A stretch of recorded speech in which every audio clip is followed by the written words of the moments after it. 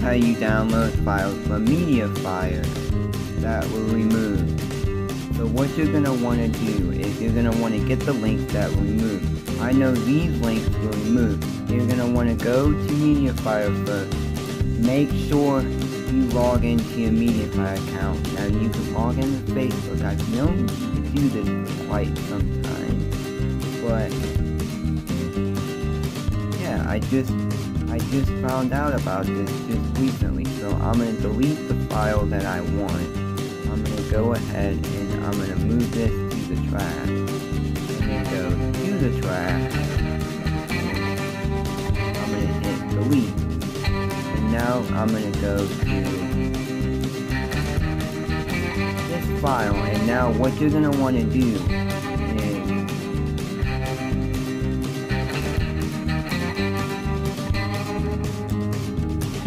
this channel. So go to the page that was blocked.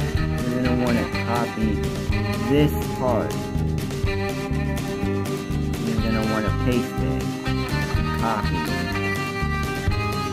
Now you're going to want to go back here and click a file that you have in your My File. And you're going to want to click this. And you're going to want to do comma. And then you're going to want to paste it here. Like so.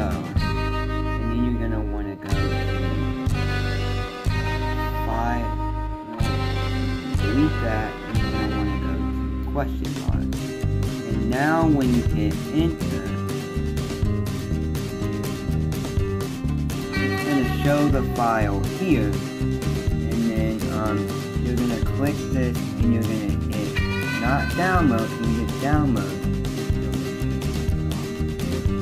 Hit this and you're going to hit copy file to, and then my file, and you're going to copy files and folders. And then now when you go to file,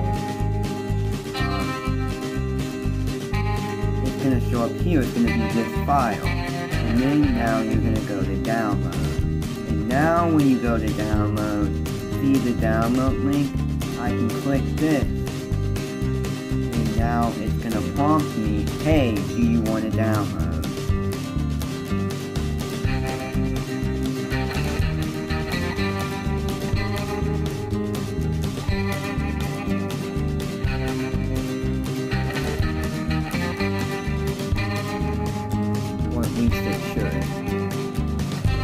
There we go. I right-clicked it.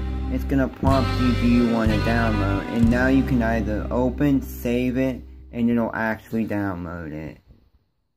Just wanted to make this quick.